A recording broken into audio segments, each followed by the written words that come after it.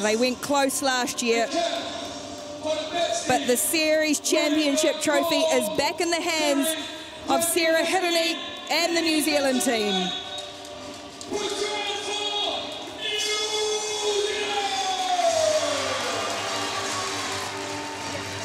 Congrats, old girl, World Series champion, 2018-19 series. What does it feel like?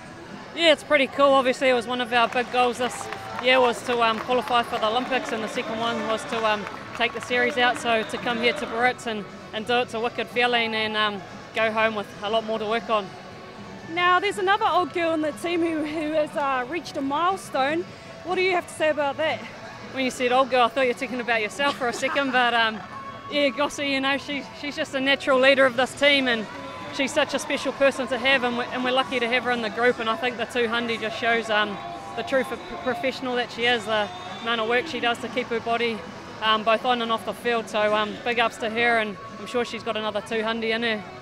Now, if you could elaborate on one highlight of this year, what would it be for yourself? It's probably just personally would be the amount of girls that have come through the program.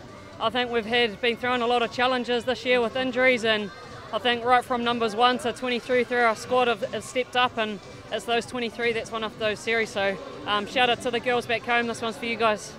Woohoo! Let's go, baby!